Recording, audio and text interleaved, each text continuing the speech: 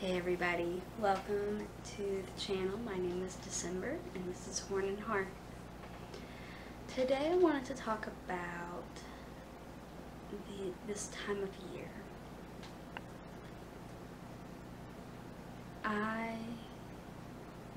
saw a post by Havama Mama talking about Imbolc and this focus on the start of spring. And I wanted to talk about this from the perspective of somebody who is heathen, so not necessarily following the Celtic Wildebeer, but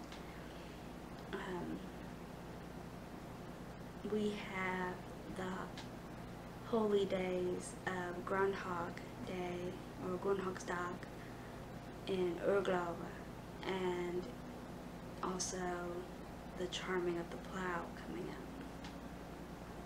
And I don't know, depending on when this video is edited and posted, if my post on what we're doing as a family for charming of the Plough will be up or not. We'll see.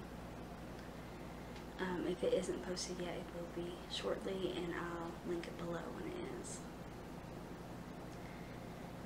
But the idea that February 2nd is a spring holiday or holy day within paganism, I believe is a little off, and especially if you look at it from a earth-centered perspective in the northern hemisphere, in regions from where it originated in the British Isles and in the Gaulish countries and the Norwegian countries, all the way down to even where I live in southern United States, where, you know, we're still in winter. I've had a lot of people even comment on how they will not be doing anything for Imbolc because they have several feet of snow outside, so they are hardly going to be going outside to celebrate the coming of spring. But that's not what this time of year is about. When we look at things that from a earth-centered, from an agrarian or homesteading perspective, Imbolc is still very much a winter holiday. Groundhog's Day, Charming of the Plough, these are all still winter holy days. And it's because this is the time of planning and dreaming. I apologize for the noise my phone is making. It's the time when we are still cozied up in winter, but when it's still dark out, even though the days are growing in lightness, even though there is more sunlight and the promise of warmth ahead, we're still in the dark of winter. Raven Caldera's book, Pagan Homesteading, talks about Yule, the first winter holiday, as a sort of bucking up. We have a feast day with lots of celebrating and visiting and lights and gifts and all these things to buck us up, because ahead of us we have the long, dark winter. Imbolc, or Groundhog's Day, or Charming of the Plough, is another form of bucking up. It's another holiday of lights. If it's Imbolc because you like the candles, especially if you are a devotee of Brigid, you might light a hearth or candles or things for her. And it's to remind us, even though we are in the thick of it. That light is coming, warmth is coming. Now, if you are a homesteader or farmer or living in an agrarian lifestyle, that also means the work is coming. So that's where we get this concept of it being a spring holiday, is because it is a holiday of planning. That is why we do the charming of the plough in the winter, because we are preparing. There won't be time to prepare once the plants and the animals start arriving. It's, you know, you get up and go. So February and Charming of the Plough for my husband and I as homesteaders is a planning holy day. It's also a time that we kind of shake ourselves off and get the blood flowing and remind ourselves of the work ahead after we've been in a sort of hibernation.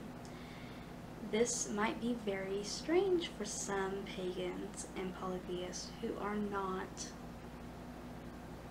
living with the seasons, because you know, if you go to the store for all of your food, or don't have seasonal work that has to do with the actual earth-based seasons, then you might not feel this need to prepare yourselves for that work ahead.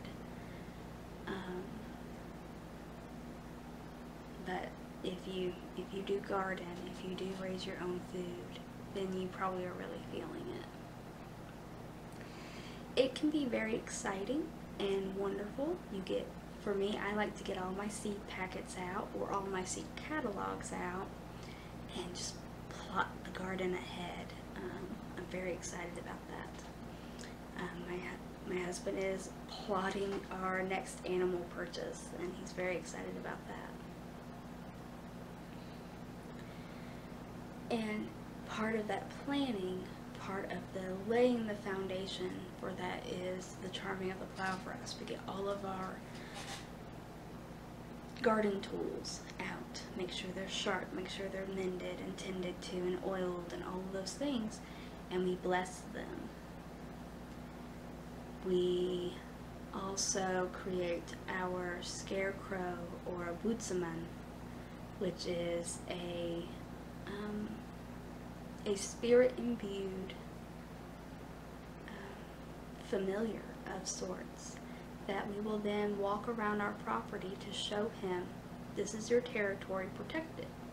And then we'll put him up and he will protect our territory until Alawaitzel or Samhain, when we will burn him and release that spirit to go on the wild hunt with Odin and Frahula. And that's why it's a spring holiday, is its preparation for spring, but it's still very much the heart of winter, the heart of that quiet phase of dreaming. We're dreaming the months ahead when there's going to be work to be done. We're dreaming of those fresh greens. We're dreaming of that fall harvest. I'm not very good at the dreaming stage. I think many of us struggle with the dreaming stage because we want to be doing. Our society very much pushes that go, go, go mentality. But that's also why so many of us, myself included, experience burnout, either emotionally and mentally, or our bodies just give out. I have a lot of things that I'm also in the dreaming state of for this channel, for the Horn and Hearth blog, and I can't wait to put those out, but they all come in their own time. And if I were to go and put them out now, it would be before their season, before they've ripened, before that seed has germinated. And I know that that harvest that yield from these things I want to create and these services I want to provide would not sustain the work. So we are in the dreaming stage, that womb stage, that seed stage. I really like the song Blossom by Curly, link below, and it's all about a seed covered in snow, but it will come up, it will blossom. And I love that metaphor, I love that mentality, and I want to encourage, if you're watching this and if this strikes a chord within you, look into slow living, to seasonal living, to what can you do right now to nourish yourself as a seed, and what can you do to really feel into this dream state of planning and how winter is affecting you at the moment, remembering that there is light and warmth and work in the months ahead. So I think that might perhaps clarify the concept of why February 2nd, in this heart of winter, is so many people talking about spring. So let me know what your plans are, if you have any, for February, and if you are celebrating the charming of the Plough or Groundhog's Day or Imbolc. Thank you for watching. Be blessed.